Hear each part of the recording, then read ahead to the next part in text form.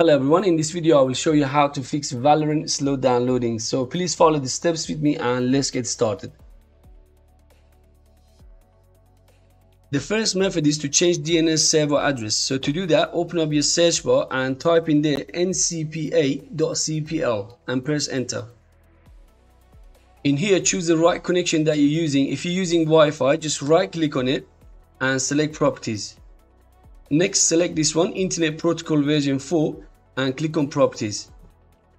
We need to use Google DNS server address in here. So to do that, just select this option, use the following DNS server, and for preferred DNS server, type in there 8.8, 8.8, and alternative DNS server, we can give 8.8, 4.4, and once you're done, then click OK.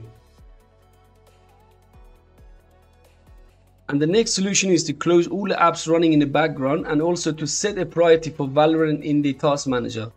So to open up Task Manager, right click on Windows Start button and select Task Manager.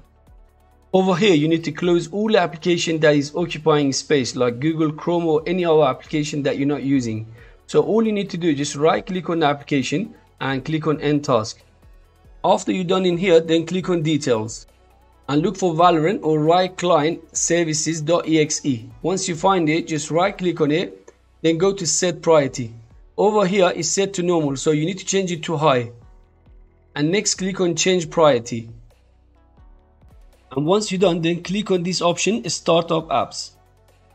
Over here you can disable any unnecessary programs on Windows startup. So go through them and see which one you don't want it to be enabled. And the one you want to disable, just right click on it and select disable.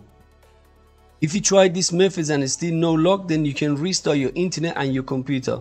And after that, try to use a VPN as it can help.